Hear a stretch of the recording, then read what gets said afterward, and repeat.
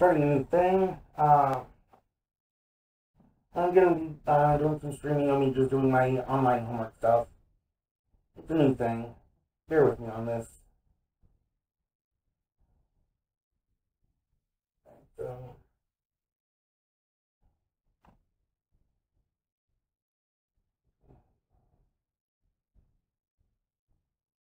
I have some binary.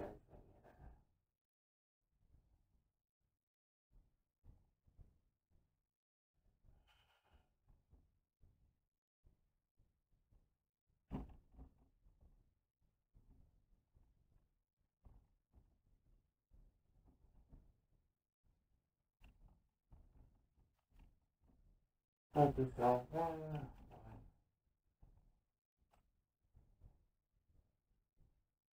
okay, so the first two bits are gonna be borrowed from, and so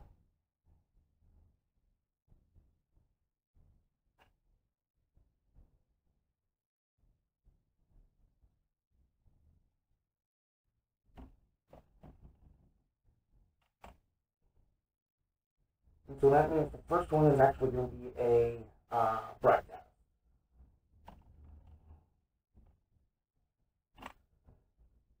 Second one is class B, and it's 1.100. It's not a 0.0 or 255.255. So that one will be a host. Dot zero, and the IP is neither 0 nor 255, so that's also a host.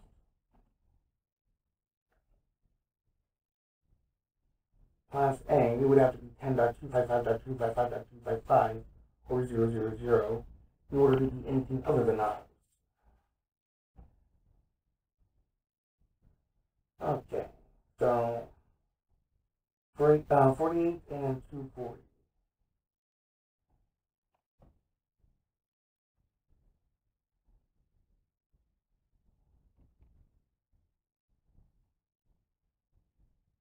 And 32.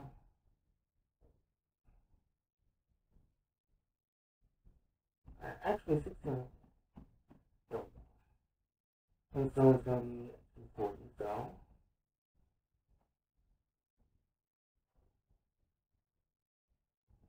And so 48 would be.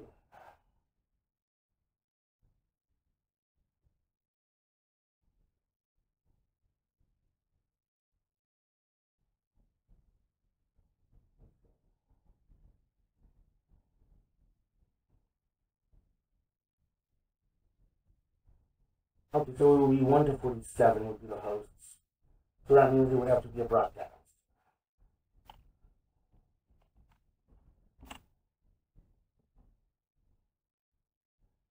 Okay, subnet is 224.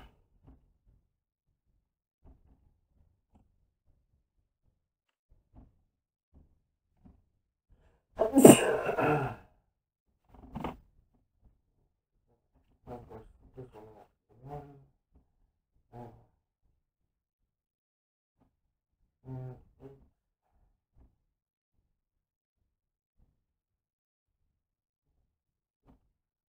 Okay, so this one's going to be a host.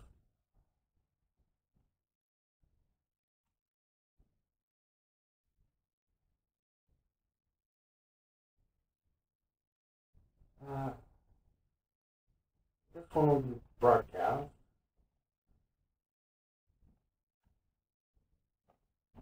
And this one will be. Why are there not any? Did I do something wrong on this one?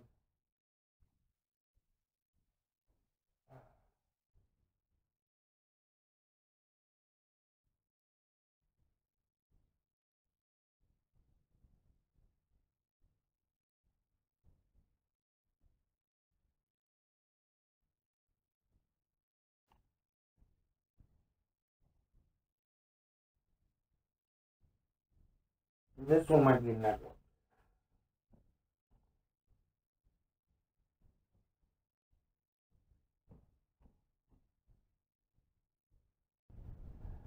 Alright, so there a few certain ranges of IPs that are default private.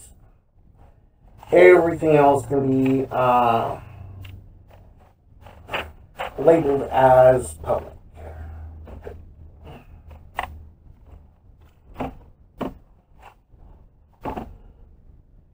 And so, let's see.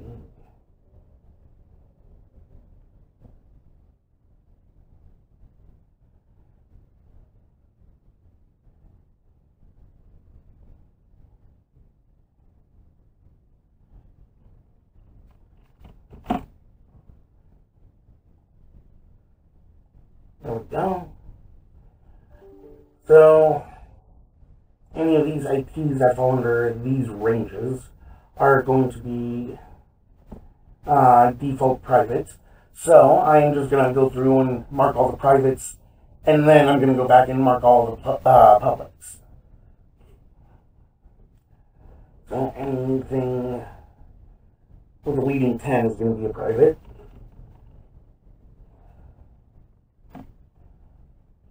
And that's the only leading 10. Anything where the first octet is 192 and the second octet is 168 is going to be private. So that's going to be the second one. First octet is 192, but the second one is not 168. And same with this one.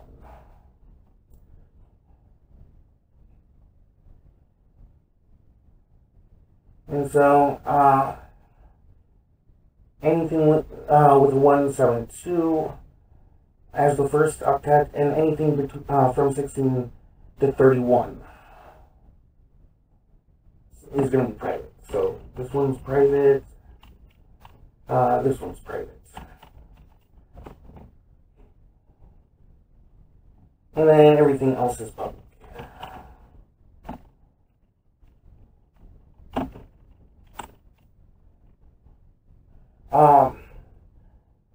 Any number of things can invalidate an IP address from being valid.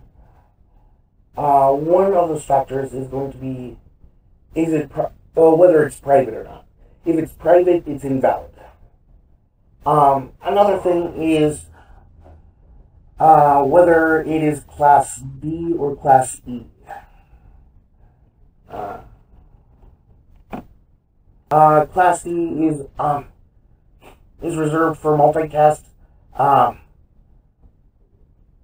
IP addresses.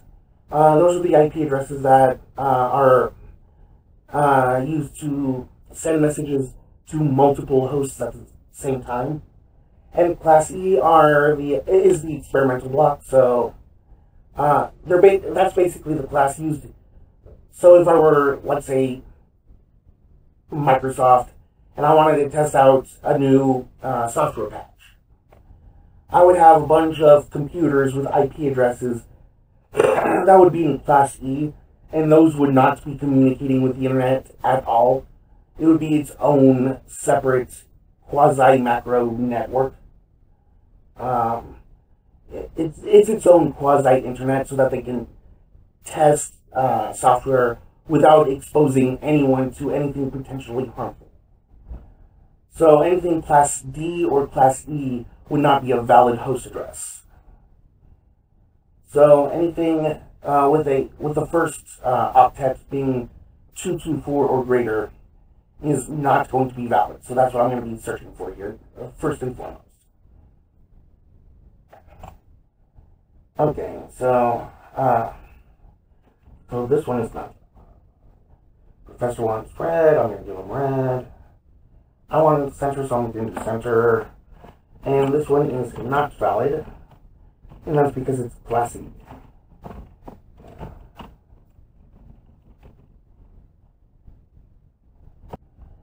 Okay, so the next cause would be if it would be under one of the private IP ranges.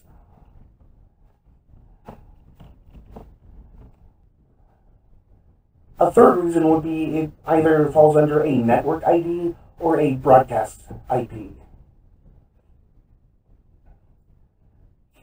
Okay, so I'm going to check for that right now. This one is /24, but it's the last octet is 10, so that's neither. This one is a /24, but the last octet is 255. So that is a broadcast address. That means it's not valid for hosts. And the reason is because it's a broadcast address.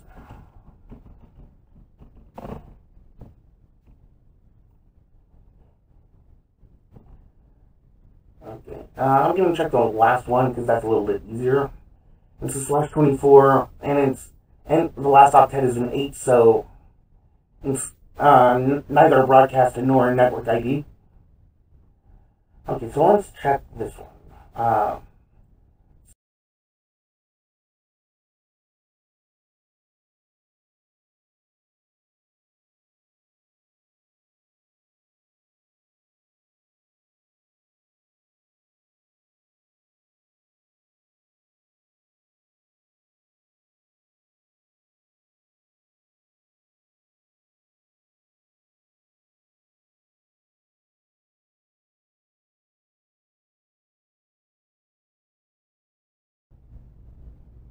So the network address would be 64.100.255.255 or .0.0.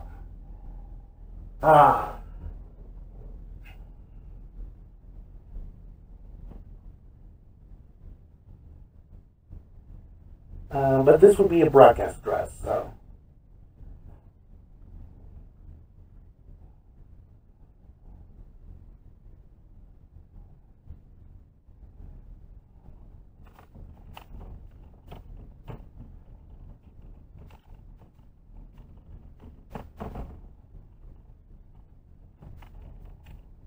And the rest of them are valid.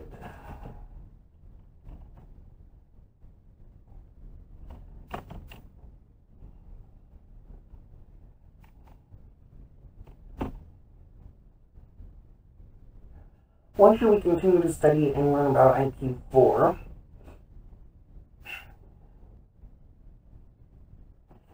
Alright, so for this one, we learn about IPv4 addressing because we are making a transition over to IPv6, and we are in that weird transition period between the two, so that there's still a lot of demand for IPv4 for those companies who either can't afford or won't shell out the money for IPv6 for the time being. But other companies who can and will are selling their IP4 addresses back to the company and getting back and buying IPv6 addresses because they can do that because there is this tunneling thing where IPv6 can be tunneled through IPv4 and still stay intact. It's a weird thing. So.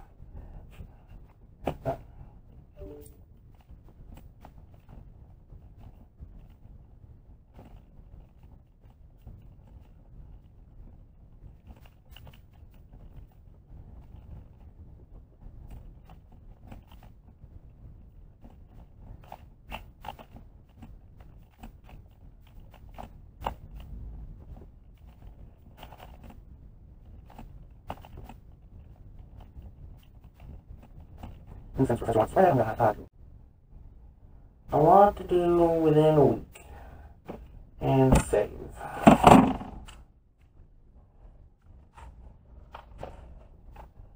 And my wife did just get home, so I am going to skedaddle. And I don't care if that's not a word, it's a word now. I just invented deal with it. I'm a poet. I am likely to have I'm likely to be back tomorrow. Probably a little bit earlier in the day, though. And, alright, well, have a good one. And adios.